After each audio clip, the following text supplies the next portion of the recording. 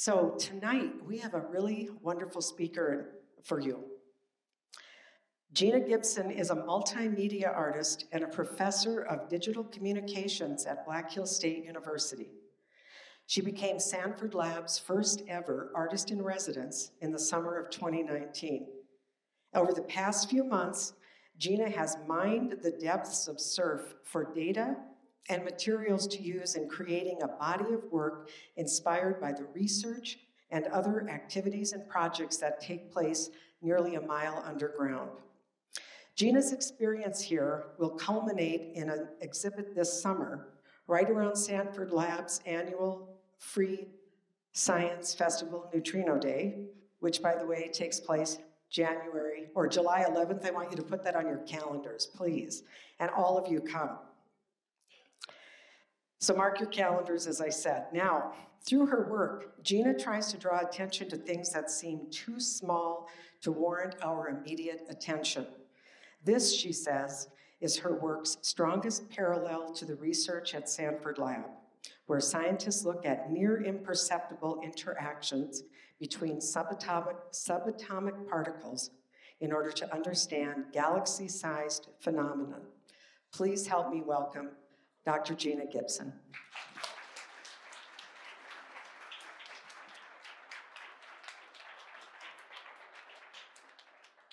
Thank you, Constance. I'm going to have thank yous at the end too, but I am overwhelmed to see so many of my colleagues and friends and students. So thank you for that. And I learned a lesson. You apparently need a pocket or a mic, so that was we almost had a little technical kind of thing there, but thank you, Matt. So I'm going to try to explain what I've been doing, because most of the time the thing I'm asked is, what are you doing? So I'll do my best, and it's dark in here because I requested that, and all my students were like, yeah, she loves a dark classroom. And it's true. So I'm going to ask you to take a little journey with me, and I'm just going to start with a video.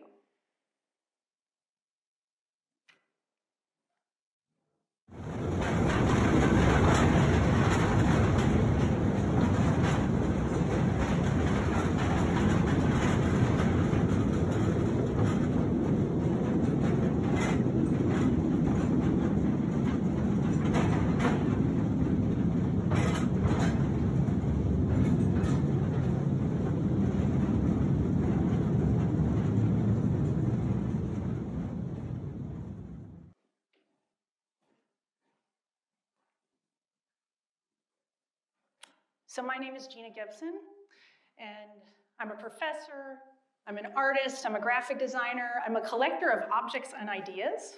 Many of you know this. I'm a karaoke enthusiast, which has played out really well the last few months. I'm an amateur quiche queen. Thanks to a good friend, I'm learning how to cook. I have made 7 quiche in like 2 months. I'm a dog mom, and the rest is to be determined, but I'm gonna explain some of what's here. And hey, why not start a talk with Da Vinci? So let's set the bar really high when we talk about science and art. But we're talking about somebody who, well, they're curious, right? That's the thing I think artists, scientists, people have in common is our curiosity.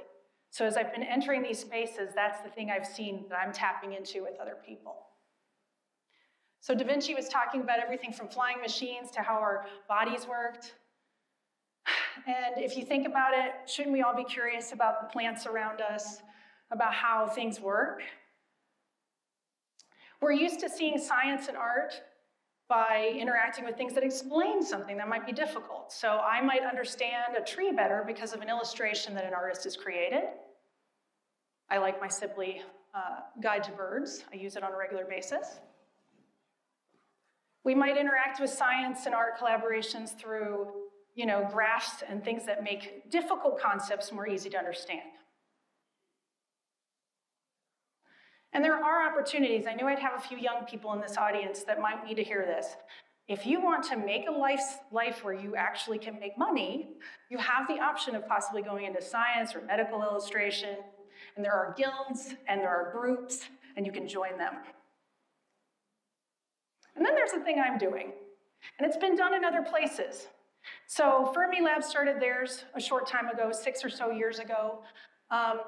CERN has had a residency program for a while.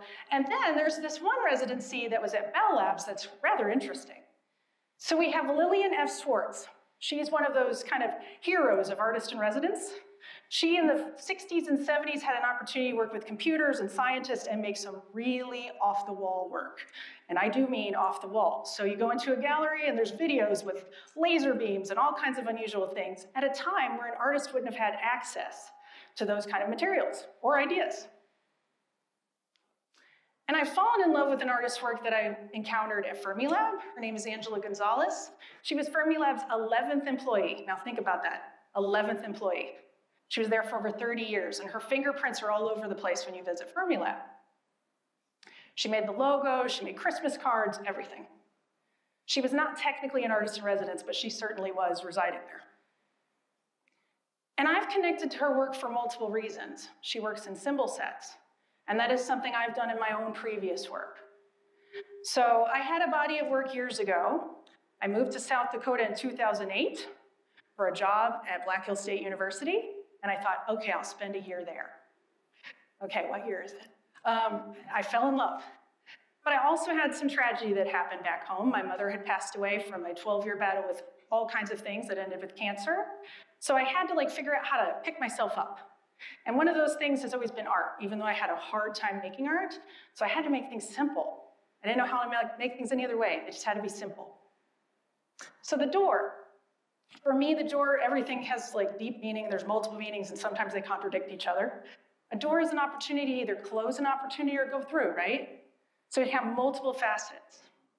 A chair is a place to sit and rest, or it can be a place to stay and not move forward. The ladder. So the ladder, this is particularly interesting to me as I show you images of what I've seen underground. A ladder is functional, it's a tool. That's useful. It was a way for me to say that I could reach the heavens or reach my mother. So it was an interesting, here's something for me that's a secret that I don't always tell people. When I put it into work, a lot of times I'm making that reference. I also had a little toy ladder that I think was a part of some some engine or something that was a fire truck. And that little ladder hung around, and I kind of wish I still had it. And then the work, I have a tendency to bring things back up. So I made a body of work a few years ago where I was collecting objects that were from thrift stores and basically anything discarded that everybody thought was trash. I was like, can I have that? I might put in some artwork. Oh, I'm in the woods. I think I'll pick this up. There were a lot of bones involved, but I'm not going to show you all of those. Doors and chairs that pop back up again. Broken things. Because I think if you make something and you take the moment to say, that broken thing's important, somehow it can be beautiful. And I'm going to show you what I do all the time. Everywhere I go, I'm always looking. I'm always taking photos or jotting notes down or doing sketches because I feel like the entire world is interesting. Our little dandelion. I also am influenced by architecture. I did a trip to Japan, and I was just blown away by how beautiful the architecture was. I'm interested in pattern and symmetry. And that's that part where I know there's that little thread of science that has always spoken to me. Train stations, buildings that I've manipulated far beyond what you can tell what they are. I thought of jazz when I did this. It's like, it feels jazzy. Well, how did I go from outside to underground? Well, the first time I was invited. So in 2013, Matt Kappus took this picture. I'm going to just say that a lot because Matt Kappus, I think, has taken every picture of me since I got here. In 2013, I came here by invitation. I was a part of a group show. There were about 20 of us, or a little over 20.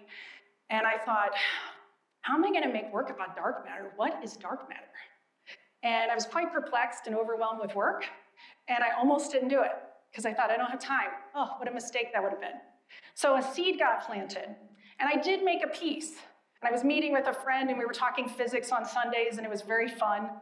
And I was trying to solve some problems for myself. I suddenly had combined the symbol set with my mirrored images. And I didn't even notice that until I put the PowerPoint together. And I went, oh. So sometimes you don't know what you're doing until way after the fact. So the bullseye represented the search. And then I was in the Davis campus, which I'll talk a little bit about what that is. I was in an underground area that's much cleaner, and there's wires and interesting things everywhere. So I have those elements, and then I have water because I was trying to symbolize something that felt like, bubbles or something like that. So I was trying to figure out, how do you represent dark matter in my imagination? And here I am as the artist in residence as of May. And the word residence is the one I want to sit with for a second. So I'm residing here.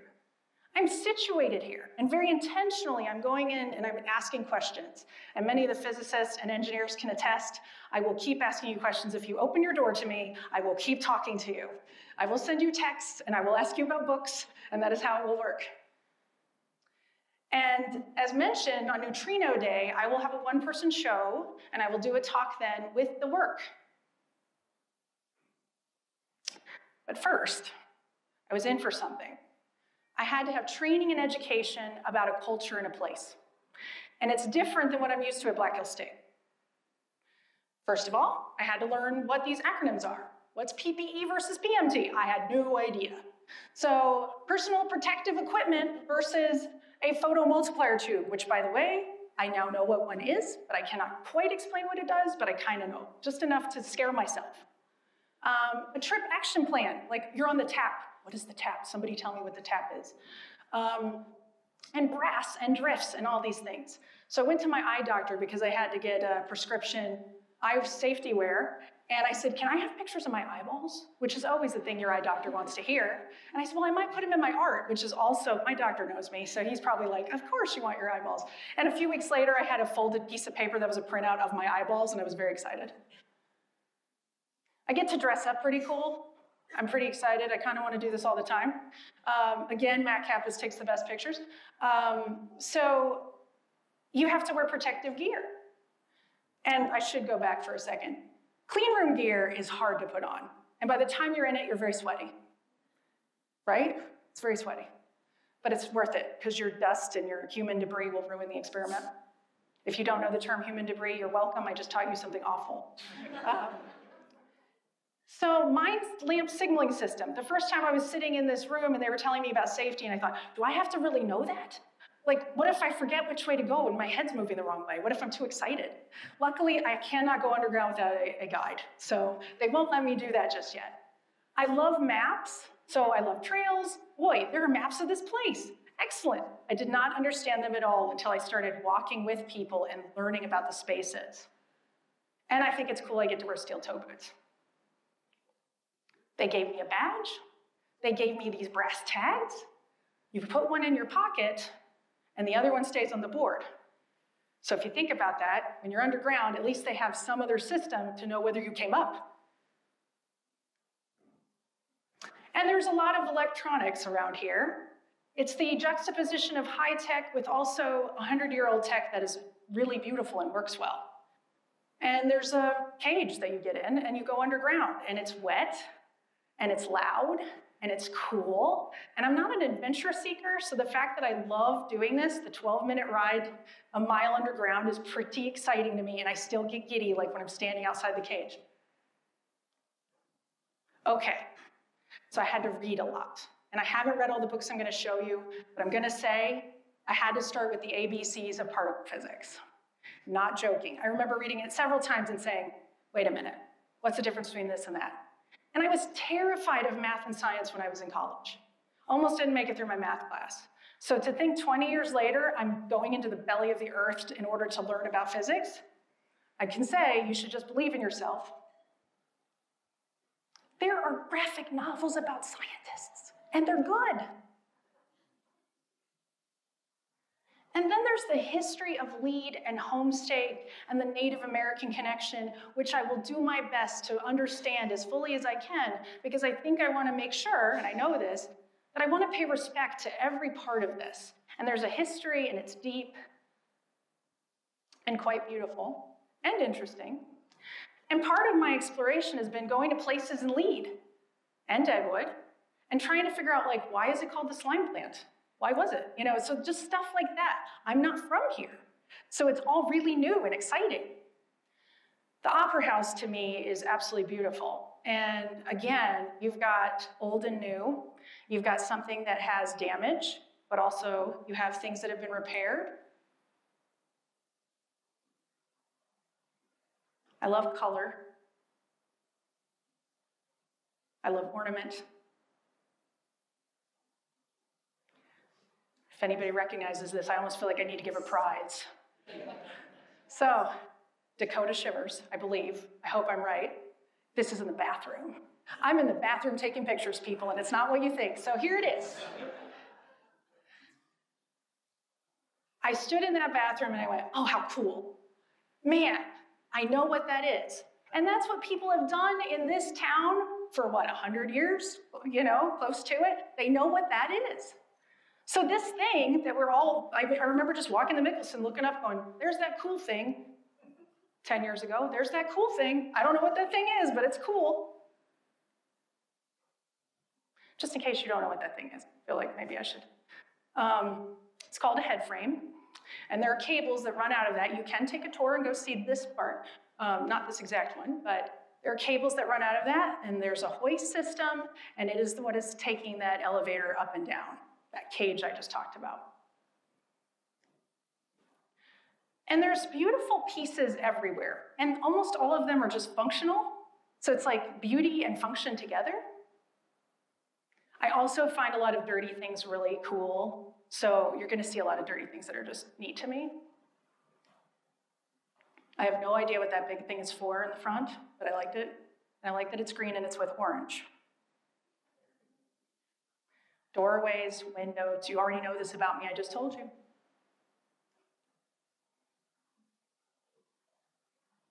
Staircases are interesting to me. Shadows are interesting to me.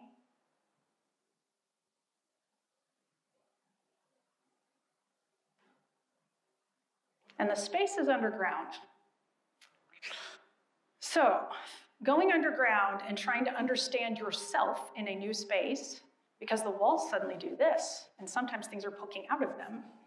And I am not always very good at staying linear. I'm usually talking to someone and not paying attention, maybe stepping in a hole. Perhaps people are yelling at me. I have been in trouble for various violations, such as running. Because I get so excited, I'm like about to take a running, so it's like, nope, don't do it. Stop it. We see your enthusiasm. The walls are held up in some places by these plates. I'm going to show you a few things about that, because I kind of love the walls, because they're so different. I just love them. I love all the cables that are exposed. I love the dark and the light together. Even going underground, the light feels different, if that makes sense. It just feels different underground. I always felt way hungrier underground. And I get hangry, so I had to have snacks. I have a tiny backpack. Everybody knows about this. One of those plates up close. I even like when wire's broken. I like when a wall looks like it's not finished, but it is.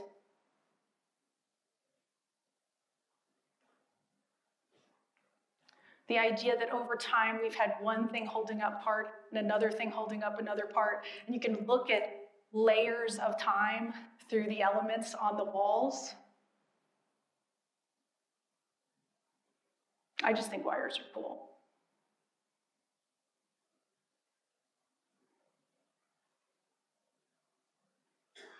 I also think the ground is cool. If you never look at the ground, you should do it.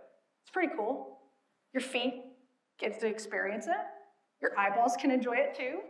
And on the ground underground, there you go. On the ground underground, there's some interesting spots, also because there are gaps, and sometimes I have, again, stepped in those. But there's a little tram, and at the beginning of this, you got to ride the tram with me.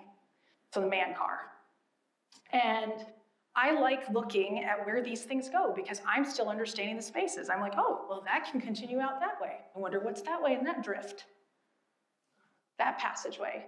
The white stuff you see, that is Epsom salt or something similar to it.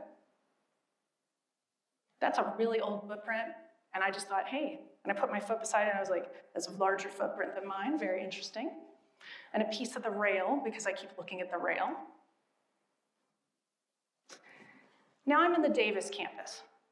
And I'm in an area called Myrana, and it is a clean room, which is what you just saw me in at the beginning of this, and I had to get all taped up. And again, no human debris, no flaking away and ruining experiment. So we apparently, I don't know if you know this, but we can actually, our skin actually has some amount of, I'm trying to find the right words. It can be hot, and that's what they refer to a lot of things. It's like hot.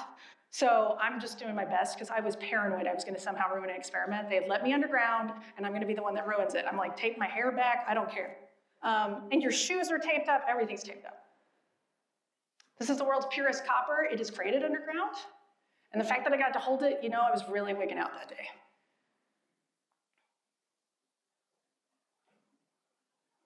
Passageways. This is in the LZ area, also in the Davis campus. This area is pretty large, actually.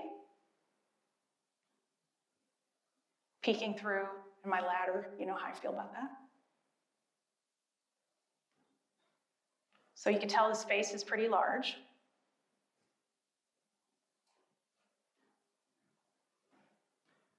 I know other people probably think, okay, there's cardboard on something.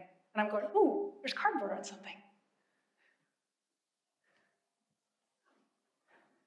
Sally would like to know that Argonne is empty. She's famous now, right? So I got to kind of crawl into this space.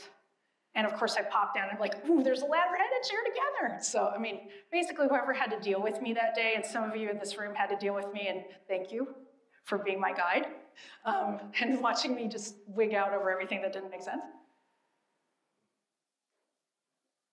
I hear pipe bending is an art form.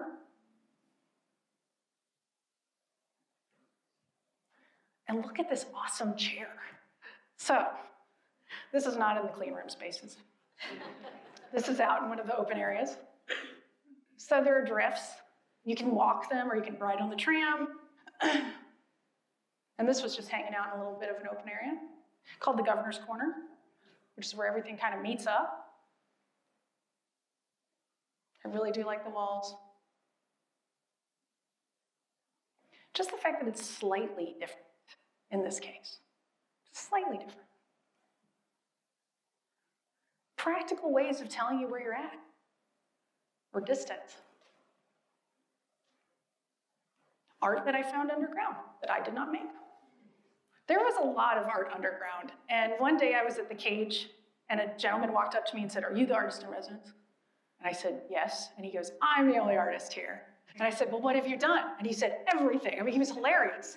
And I've learned that he did make quite a bit of art, and he did put it underground, and it was really cool. Every time I encountered a bit, I was like, oh, that's wonderful. More of the ground, more salt, more footprints. I feel like this should be a cover for like a band if I ever started one. But those of you who know my music taste are just hoping I never start a band.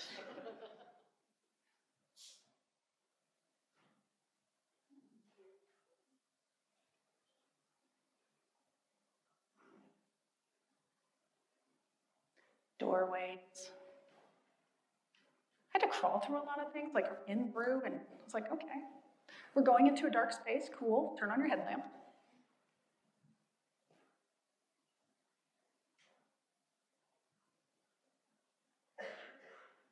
Okay, so I'll get a little geeky here.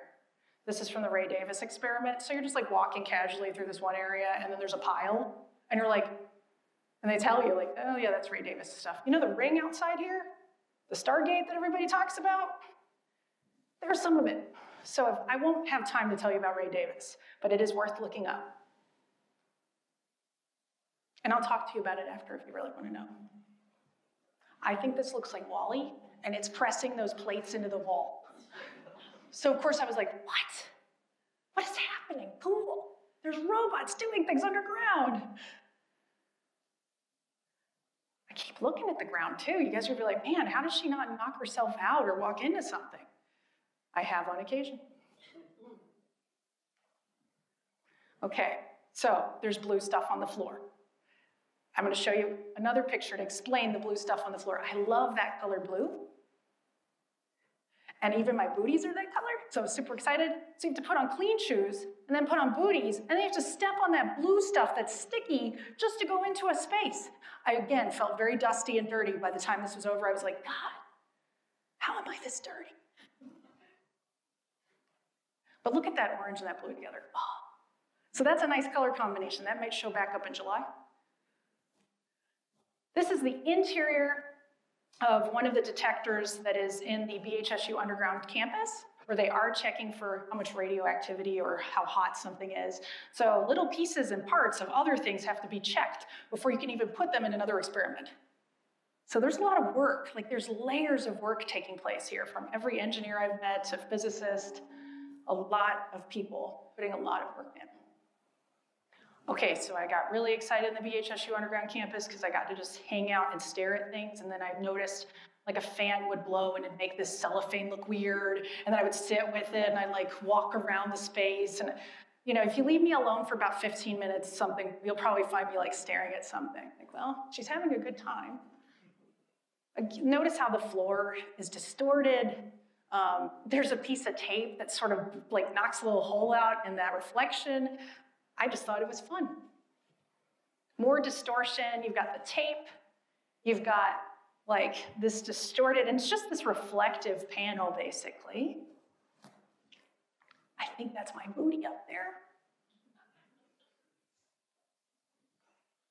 The ceilings are super interesting.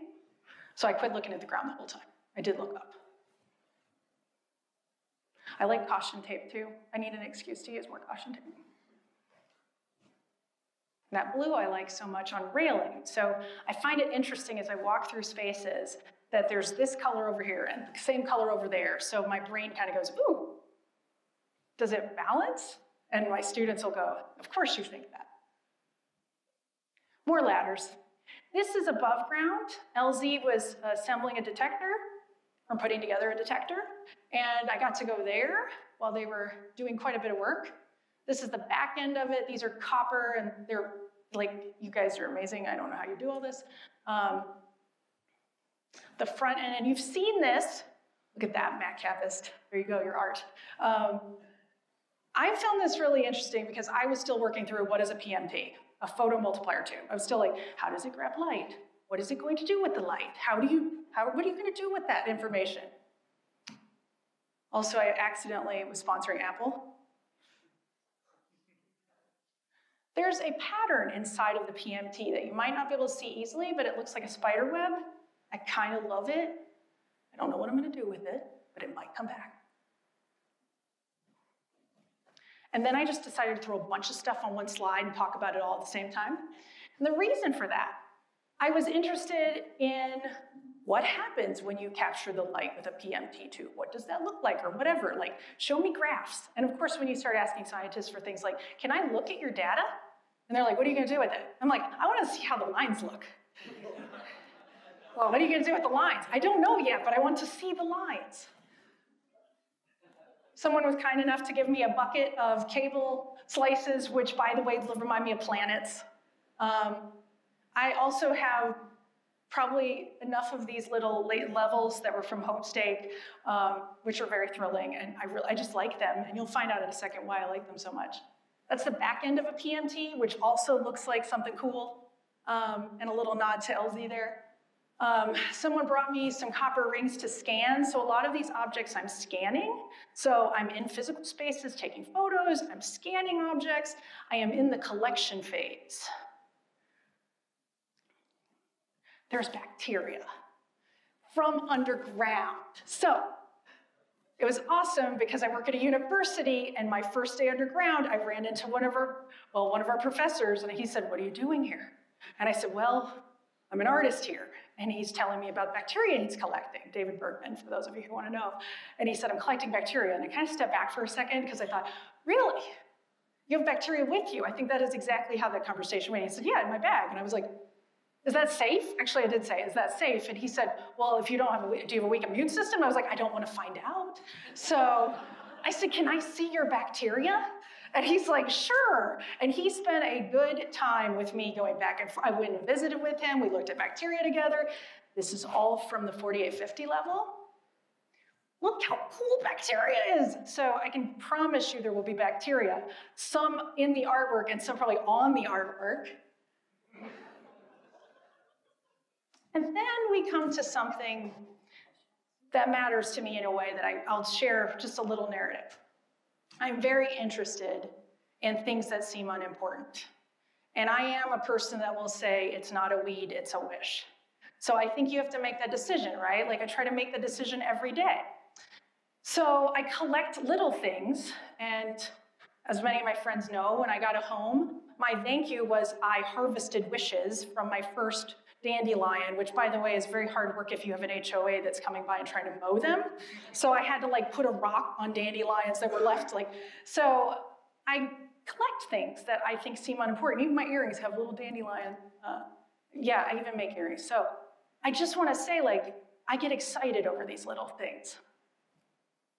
And I collect all these little jars. And I don't know what I'm going to do with the thousands of little jars I have. So I'm a professor, so I have to give homework. But it'll be fun homework. So over there, I've hidden it pretty well, and I'll have to find a way to get it to the back of the room. Maybe Matt can drag it. I have a stack of little cards, and I have nearly 150 tiny bottles because I was kind of pumped again. And I want to ask you to take a bottle home for yourself so you get an art experience. And I'd ask you to fill it with whatever you think might be worth seeing. What is something that might be unnoticed? But then you have an opportunity to say, well, I care about this thing. What do you care about? So show us something. And then you can tag the lab through Deep Talks, Seeking the Unseen, or Surf Air, which stands for Surf Artist in Residence. And it gives us an opportunity to kind of share even after the fact. And the question is, what will you seek? I have some thank yous. It's hard for me not to do. I have a list, and I'm just going to name a couple of people, particularly Mike Headley and Elizabeth Freer, because when I first came up with this idea, they didn't look at me like I was crazy. So I appreciate that. And everybody on this list, and there's plenty of people that are not on this list, I was agonizing over the list. There will be a bigger list, July, probably a book. So I've just met so many amazing people and have felt so encouraged, and I just really appreciate the opportunity. Thank you.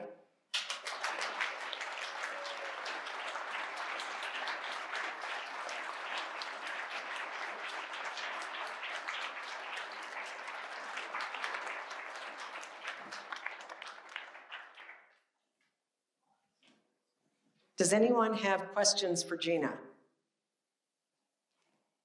I got a comment.